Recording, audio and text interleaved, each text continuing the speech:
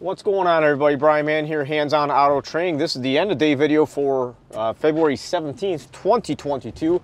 I'm getting with you early on the camera here because our first job I'm heading out to is an interesting one. I think it's going to be maybe challenging. I don't know. It's a 2010 or 2011 Chevy Malibu that has both the transmission control module and the engine control module being replaced on it. I don't understand what's going on there. The TCM or TECM, which is inside the transmission, is a remanufactured or new unit. There's a core on it, so that's should be okay.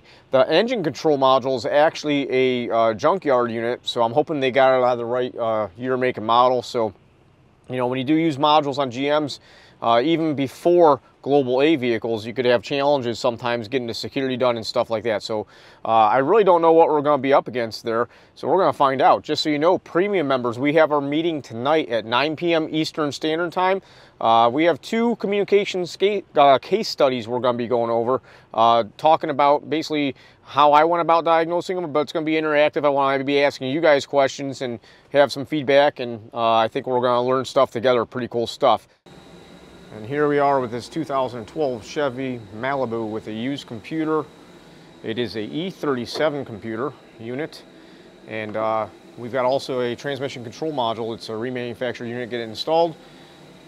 And we're in the middle of the programming here. We did have to do our VIN override and all that stuff to get this thing started, but we're about halfway done. We'll see what happens through SPS2 here. We're nearing the completion of the programming for this computer. This is where it'll air out a lot of times for being a used computer for whatever reason. So we're gonna see what happens here. Come on, I hope it completes so I don't have to do other things. I don't know if you could hear, but everything went clickety-clack and the lights flashed on the vehicle here. And it completed, that's sweet. Now, the challenge is security. Let's see if we can force a security alert on this. Let's hit the go button. So I'm hoping it starts the 10-minute or 12-minute countdown, depending on which way it's going to go. Sometimes it'll start at 12 and go down to 10 minutes within like 2 seconds. Sometimes it'll just be 12 minutes. So I just saw the lights cycle. I heard a throttle body click, and this is probably where we run into the issues here. But we'll see. Sometimes you'll have that, and then it'll start programming. Sometimes it won't. So it started. All right. So it was at 13 minutes, now 12 minutes. So that's a good thing. Now, the next question is, after this 12 minutes, will it actually start with this used computer? So we're going to find out. See you guys in 12 minutes. I'm going to check with the shop, but I might have scored some more connectors. I'm starting to get quite a collection of PCM connectors. Come in handy for a couple things when you're doing some other type of work, and also sometimes you just need a terminal. So if you have them, you can take them apart and use them. Okay, it says we have a warranty claim code here for the theft deterrent learn. Took the full 12 minutes. So at this point, I want to go ahead and program the transmission control module. I don't know if we'll have a prindle lit up or not in this thing.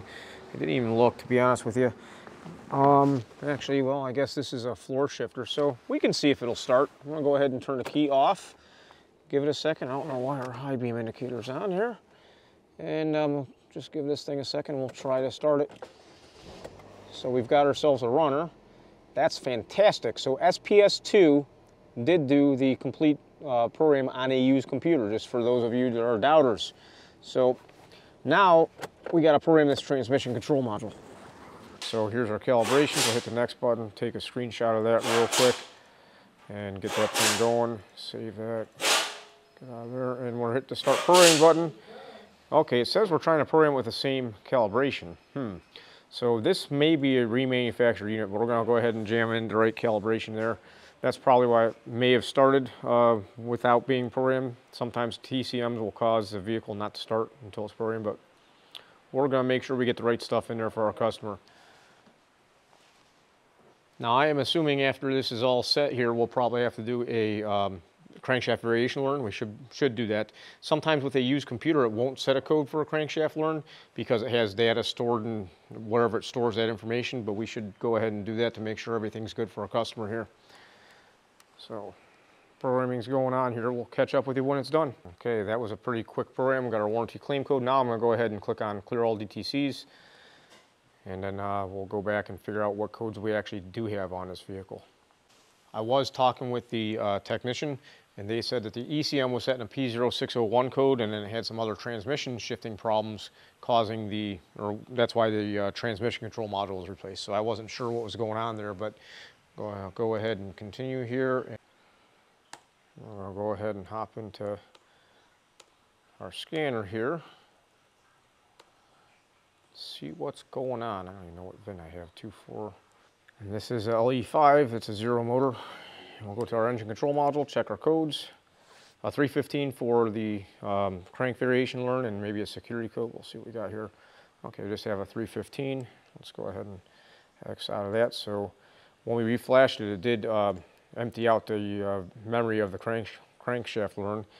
And let's go ahead and check in our transmission control module for any codes right quick. No codes there, that's great. All right, this thing's looking pretty good here. We just have to do a crankshaft variation learn and clear the codes, we'll be all set. Next up, we're going to be out in the rain, I think, working on a theft learn for a 2004 Pontiac Grand Prix with a replacement key. All right, this is a 2004 Pontiac Grand Prix, and let's see here. We do have a brand new key from the, oh, this thing's got a blown subwoofer or something rattling around. We do have a brand new key from GM. This is a passkey 3 key. If you look here, hold on, I might be able to get the zoom. Maybe not, it's barely readable, legible. There it is right there, passkey 3, PK3. So, you know, it is a transponder key, but what we're looking at here is it doesn't have a Circle Plus. Circle Plus keys sometimes can't be reused, but we're gonna go ahead and see if we can't get the security to go. I'm using Auto Pro Pad because I don't want to get my computer out, so let's go GM USA, agree. I gotta turn this radio off, it's blasting my ear out. Why turn that down? There you go. Also, aftermarket radio, that could cause a problem too. So let's go ahead here, go to immobilizer, by vehicle, and this is a Pontiac Grand Prix. Well, we'll do all keys lost, and it's going to take 12 minutes, so I am going to go sit in my nice dry van. All right, guys, so basically the Auto Pro Pad came up with a screen that said go ahead and turn each key on and off for 5 seconds. I did that, and I had a no crank, no start situation, and I was actually about to get frustrated, and I let the key stay off for about 30 seconds, and then it fired right up. So looks like the Auto Pro Pad got the job done here for us. That's awesome. Started a few more times, make sure we're still good. Guys, that was my day. Don't forget, premium members, we have our meeting tonight, and I'll get with you later on this evening. It's actually not that late in the day. I got to cut it short for some family matters, but you guys take it easy. Have a great day. Like, subscribe if you haven't already. I appreciate your support. Bye-bye.